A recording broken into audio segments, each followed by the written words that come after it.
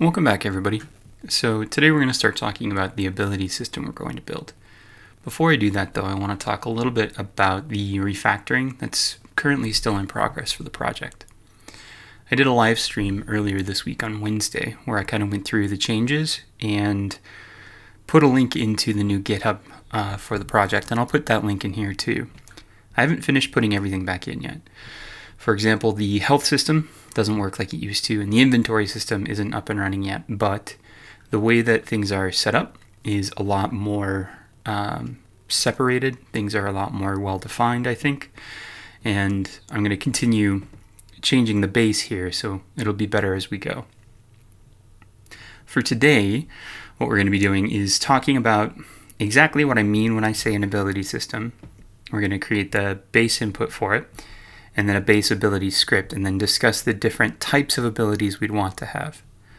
So let's jump right into this.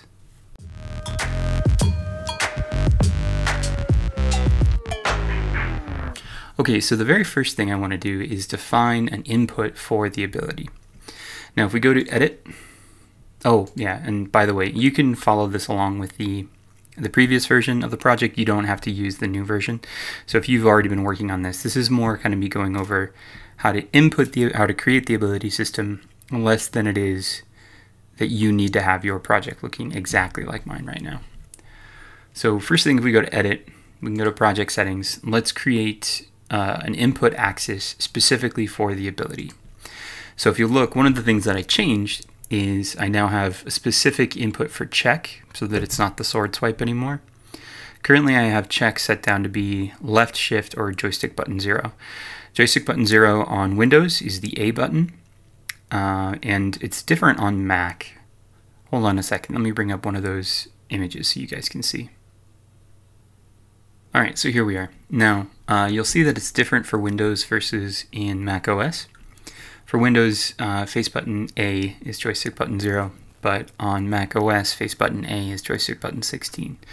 So make sure that you're paying attention to exactly which face button you're using to make sure that you're using the correct one.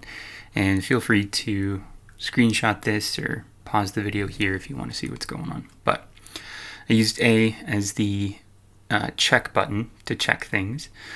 X, I wanted to be the sword button. And then I wanted abilities to be either B or Y. I like the idea of Y bringing up an inventory menu because that's very similar to a lot of JRPGs. It's not specifically similar to Zelda though. And I like the idea of B being an ability button, but I still haven't finalized that in my head yet. So just to know here, if I want B to be my ability button, I would need that to be joystick button 1 because I'm currently using a Windows PC. But if you're using a Mac, you'd need that to be joystick button 17. So going back into Unity here, I'm going to look at my ability button, and I have it down as button 1, so that's B. And currently I have it as escape on the keyboard. Let's change that. Let's see, I have left shift as check. Let's make this left control. Oh, must be CTRL. Oh, come on now. Okay, cool.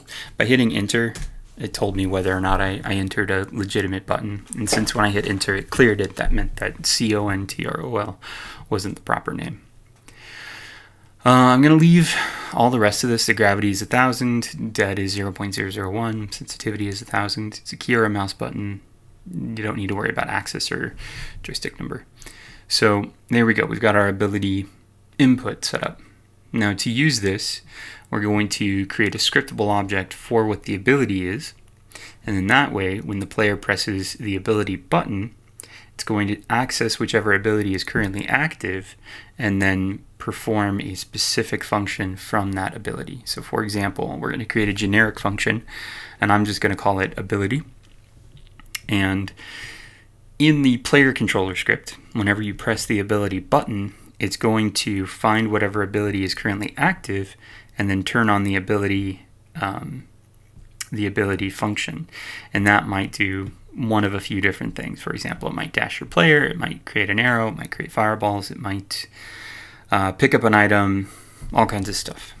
So let's go to our scripts here, and inside scriptable objects, I'm going to create a new folder and I'm going to call this abilities.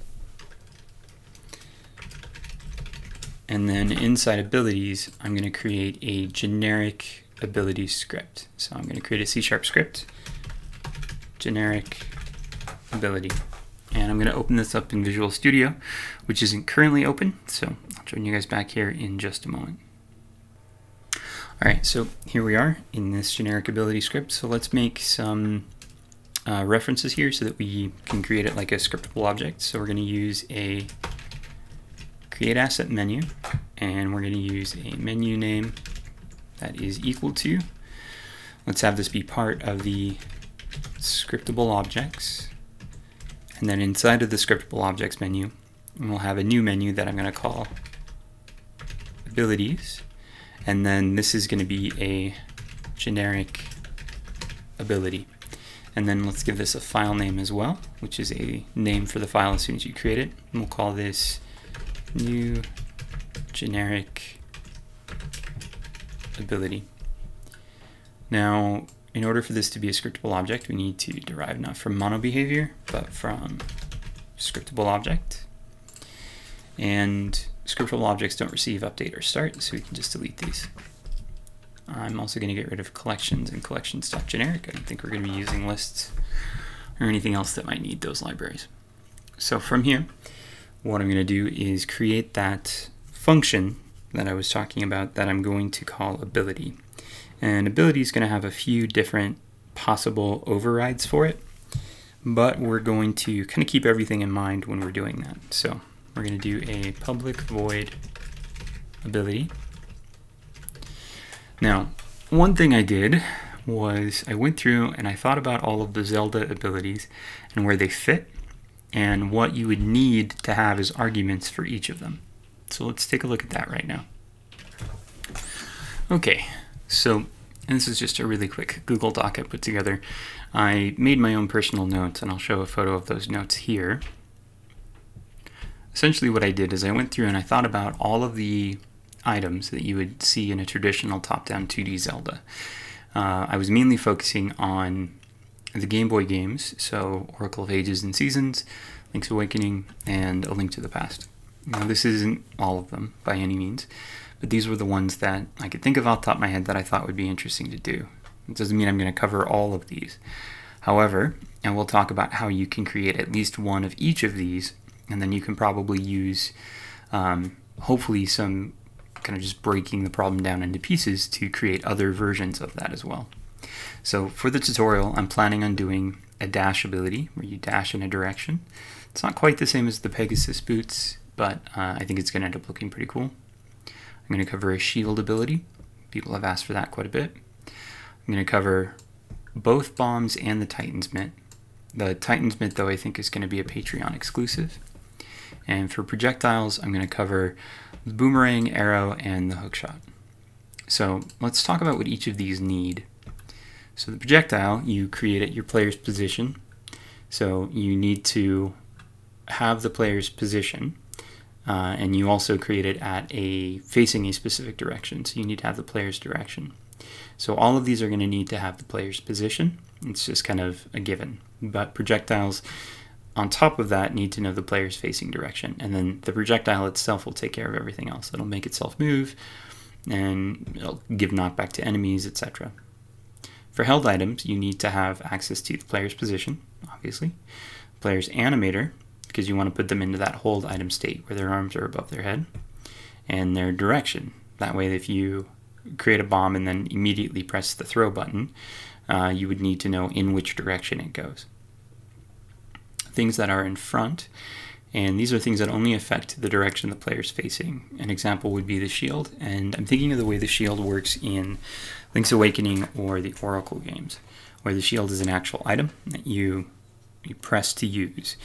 The magic lamp, though, bottles, the magic powder, and the bug net all follow the same idea. You need to know where the player is, and it only affects the area directly in front of the player.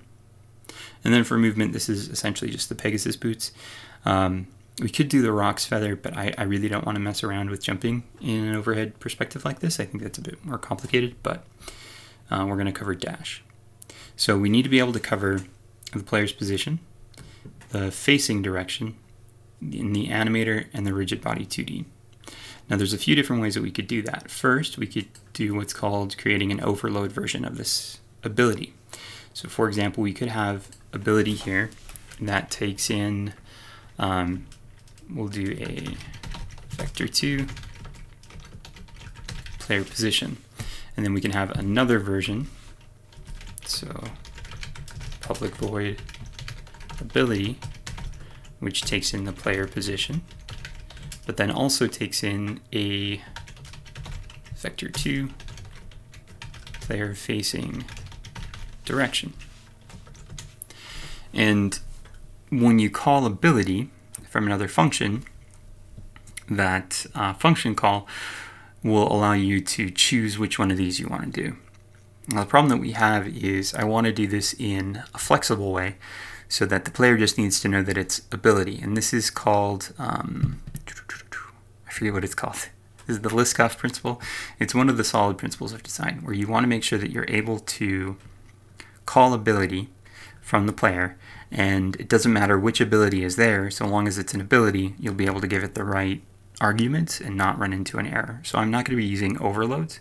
Instead, I'm going to be using some default references in here. So we're going to have the player position, and I'm going to, this one isn't going to be defaulted because everything needs to know that.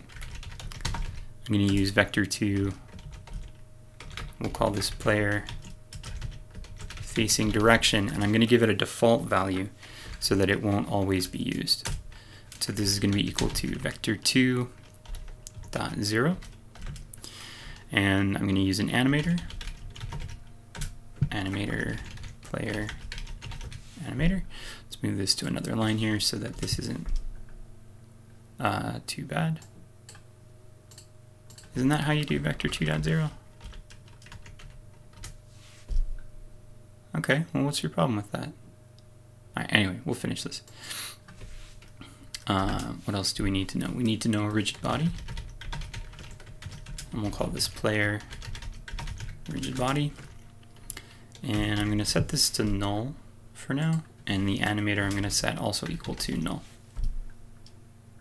All right, now, what's the problem with this? Oh, must be a compile time constant. So we'll call this a new vector 2 0 0. No, I can't do that. Vector 2 dot vector 2 construction new. Huh, okay. Well, I guess I'll just always have to remember that I have to pass in the player facing direction. I know there's another way around this.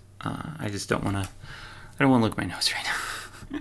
So anyway, this is our generic ability.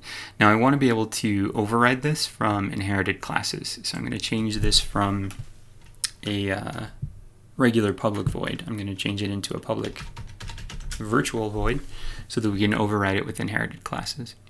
Also, we're going to need to make sure that we recreate this create asset menu when we are using our different classes. So in the next video, we're going to be making a dash ability. We'll make sure to have this create asset menu on it, and then we'll do an override void, and then we'll create the actual dash ability in there. That way when the player presses the ability button, they dash in the direction they're supposed to. So this was a theory-heavy video, maybe not even theory as much as architecture or structure.